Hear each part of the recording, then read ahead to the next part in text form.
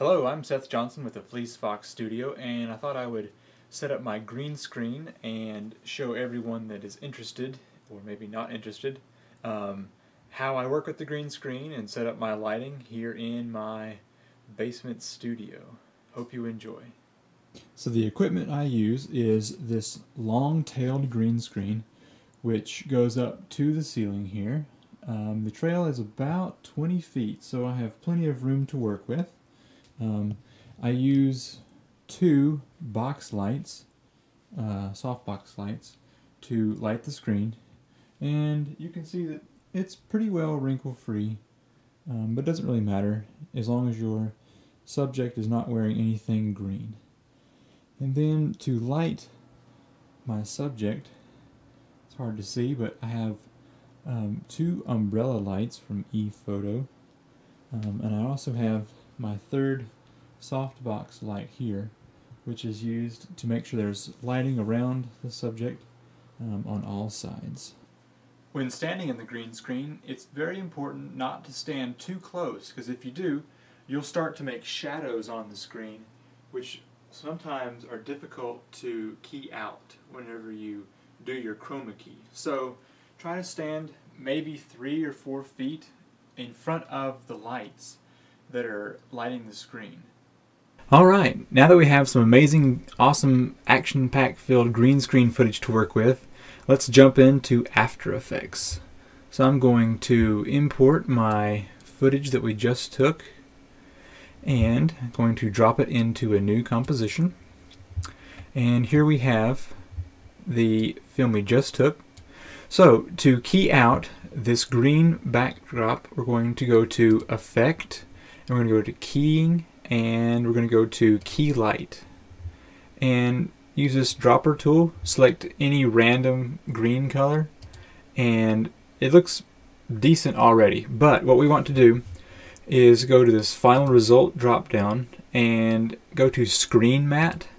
So it's a black and white. Now, everything that's black in here will be keyed out, and everything that is white will actually be visible. So select this green palette here, and you can actually take this and slide it around until you find the color that best suits what you're looking for. So down here seems to do well. It makes this black and this very white, so okay. Now there are more options you can click down here in the screen matte. You can bring up the clip black, and you can bring down the white.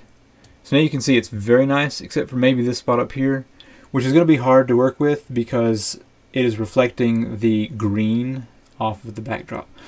So now that this is done, now you want to go back to your final result, and now you can see that background is totally gone.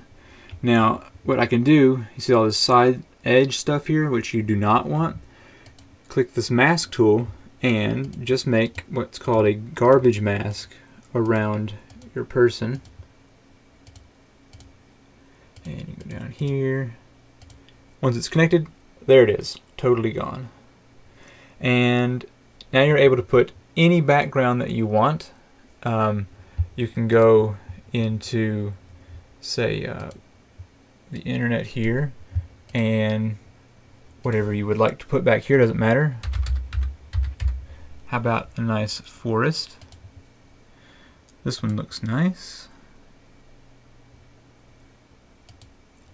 So you will save that image. And now, if you go back to your project, you can import that file that you just got. And of course it's hard to find. There we go. Alright, and now drop that below the footage, and it's terribly small, so you can scale it back up, and there you go. Now I am on a background that is of a forest. Pretty cool stuff. So that's how you work with green screens. Hope somebody learned something that didn't know about green screens previously. I think they're pretty cool, and they will be used a lot here in the upcoming Turtles in a Snuggly movie. Hopefully be out sometime in 2011.